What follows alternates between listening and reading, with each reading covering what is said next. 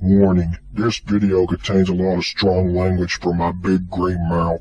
So if I was you parents, I wouldn't let my children watch any of my videos.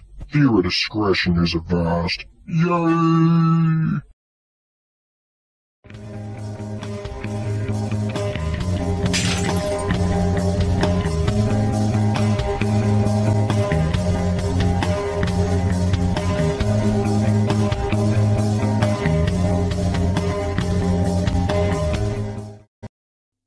Yo, how's it hanging, everyone? This is Great Psycho 17, and I thought I'd just come on here and spread some of that wrestling love news bullshit and stuff.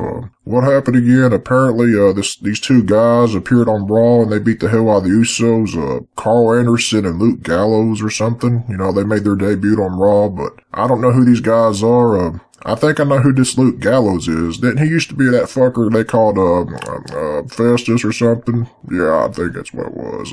Yeah, but apparently he did something else somewhere else and he made a bigger name, I guess. Something Dove Bullet Club or I don't fucking know. And that just shows you I don't give a fuck about anything anymore. But apparently Karl Anderson and Luke Gallows, you know, they're a big deal. They made their debut on Raw. Even though Festus already made his debut on Raw a long time ago and he got released and now he's back on Raw. He was in TNA, I think, too. So they target the Usos. Yay! I don't give a fuck about the Usos anyway. Apparently it's a big deal, though. Karl Anderson and Luke Gallows. They made their debut on Raw. Even though Luke Gallows made his debut on Raw a long time ago, but yeah, let's pretend that never happened. Biscuits and gravy! Made me a man! Yeah. So everyone, just leave your comments down below and tell me what y'all think. Is Karl Anderson and Luke Gallows going to be the ultimate tag team gods? Will they own the WWE and make everybody love them so much? Will they generate high ratings? Or will they just be a flash in the pan and then they'll get buried by the WWE? Leave your comments down below. So yeah. Now then, give this video a thumbs up and shit. Leave your feedback and yeah, subscribe motherfuckers. Well, that's all the shit I have for now, everyone. So until next time, peace out